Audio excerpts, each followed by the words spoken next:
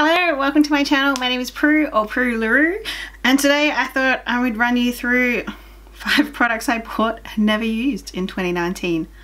I saw Anya Stamper do a video like this the other day and it just got me thinking about all the stuff that I've bought that I've not used. So it's sort of a weird assortment and I just went for the 5. One of the things I did buy is the Mecca BB cream. I've not used this at all. It's completely full. I was going through a stage where I really wanted a BB cream and for some reason I just went, oh yeah, I'll buy the Mecca brand one. That will be good. I don't even know enough to say if I don't like it or not. But it's a full tube. I have no idea why I bought it. So I think I'll commit to trying to use it and see how we go. I was in Inglot a while ago and they had this for half price, the AMC face blush in liquid. So it was cheap and I was like, liquid blush, that's fun. And I bought it. And then I realized why would I do this? Why would I buy liquid blush? I have no idea. So I think I've squeezed it to swatch it and was like, oh, I might as well, let's do it now too.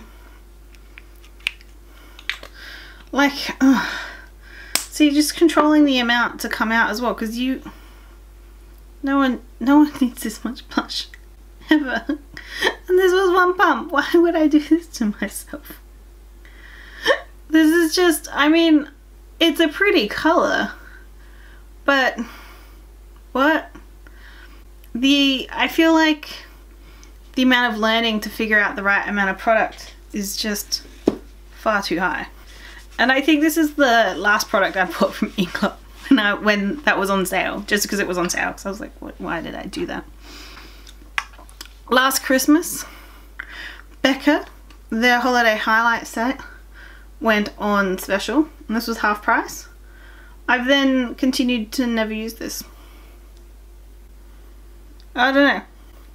I think I've like dipped into this shade, which should be Opal. I don't fully understand why I bought this. I think it was solely because it was half price and the packaging's pretty. But I don't know, yeah. So I really want to try and commit to using this a bit more. And one palette I've been a bit sad that I bought and have just never used is the Perception palette from Colourpop. This is the Shayla collab. I was so excited when this came out and I just was like in love with the colours. But now, every time I look at it, nothing excites me about this palette. This is all browns, a random like red and a blue. Like, I've got so many palettes that do this. I do want to use it though. So I'm definitely going to commit to using this in the new year. Because this shade looks pretty cool. But there's just something about the palette that every time I open it, and I open it a lot, I go, this is satin, shimmer black. Every time I open it, I go, why, no, not today. So yeah, so I think I'm definitely going to try and use this palette, but I sort of know why I bought this, but then once I owned it, my perception of it changed. And I feel like that happens a lot with makeup products. You will see something online, oh, the 5th thing, let me show this. I feel like that happens a lot sometimes online. You will see something shared on Instagram, or you will see the pictures, you will see people hyping it, and you're like, yes, I want it. And this final product is definitely guilty of doing that to me. And it is the Sydney Grace Co. Lava Beds Glitter, or Glitter in Lava Beds. They posted this on Instagram and it just looked beautiful. It's a limited edition product. And I was like, yes, I must have. I must have. And I bought it. Let's just show you. It is actually just pure glitter.